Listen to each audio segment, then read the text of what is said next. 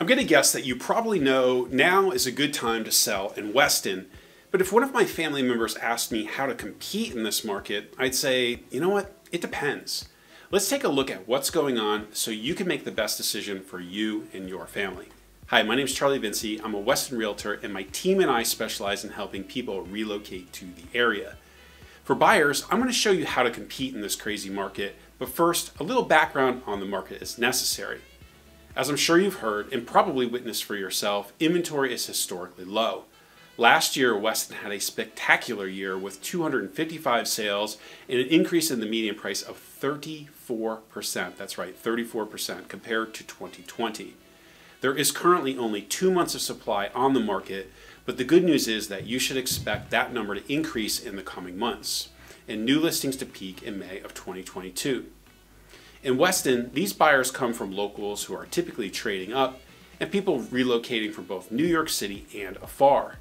Many of our New York City clients have concerns about increasing crime rates, and I expect this concern to continue to bring more New Yorkers to Connecticut.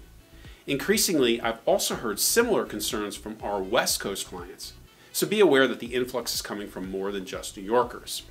Add to this that there'll be more than 70 million millennials entering the home buying age by the end of the decade. That's more than 20% of our population, many of which will be moving out of their apartments in the city and into their first home. In other parts of the country, they'll be able to build their way out of the supply side challenges that we are currently experiencing here in Weston. But land here is expensive relative to many parts of the US, which may create a real challenge to increasing the supply of homes. Between the exodus from major cities, the millennial population, and the limited amount of affordable land to build on, you should expect demand in Weston to be strong for the foreseeable future. Inflation is also a key factor. Historically, there is a strong correlation between an increase in inflation and an increase in home prices. When money is depreciating in your bank account and assets are appreciating, wealthy people do the smart thing with their money and put it into assets like real estate. There's no doubt that this is having a real effect on our higher priced housing. One thing that may cool the market are higher mortgage rates. However, most predictions still have rates forecasted to be lower than pre-pandemic levels by the end of 2022. An increase in mortgage rates may slow things down a bit, but I doubt it's going to have a major effect because demand is so strong and supply will be limited. Nearly every day, a buyer asks me how to compete in this market because buyers are facing fierce competition on new listings. Expect attractive properties to garner multiple offers, with the winner often being a cash offer that's elected to forego an appraisal contingency and possibly an inspection contingency as well. If you are planning to finance the property, fear not. I will tell you how to compete with cash offers in a minute, but first, we'll need to review all of your options. When some of my clients have found new listings to be too competitive, we recommend that they aggressively pursue listings that have been on the market for more than 30 days, as well as properties that come back on the market after deals fall apart.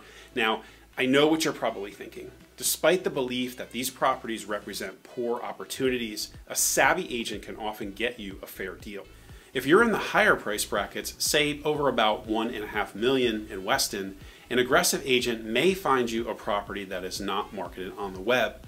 We are constantly pursuing these types of opportunities, and we keep an extensive list on hand for our clients. You probably already know that we have experience in other towns like Wilton and Westport, so go ahead and check them out to see if they're a fit, because they may be a way to expand your options. No matter how you find your home, in order to lock up a deal, successful buyers are moving quickly to get their lawyer to draw up the contract, often within a week, which is lightning speed in the world of real estate. If you have cash, it no longer earns you a discount. What it will do is improve your odds of winning in a multiple offer situation, so long as you are aggressive with your price and your terms.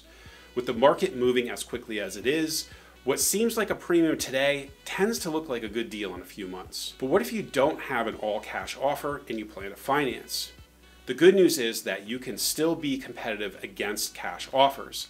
I have a few ideas for you. Some of my clients have borrowed the money from their stocks, retirement plan, or a relative, but with the intention to refinance the property later and of course return the money. Another option may be a hard money loan. Hard money is easy to get if you have a decent down payment, say around 30%, with the drawback being that it's expensive. but it could be worth it if it secures your dream home and beats out the competition. Again, the idea would be to refinance after closing. If neither of these options work, have your mortgage broker fully underwrite you. This means that you are approved for the loan and that all you need to do is plug in a home into the deal. The benefit being that this will allow you to act more like a cash buyer. It's not easy to find a broker who'll do this, so feel free to reach out to my office and we'll give you a recommendation. When you're thinking about buying or selling in Weston, I'd like to work with you. If you aren't ready yet, head over to my website for a detailed Weston Market Data Report that's updated on the 1st of every month, and grab our Weston Buyer's Guide, which we've created for you. It will save you countless hours of research and help you make a better decision for your family.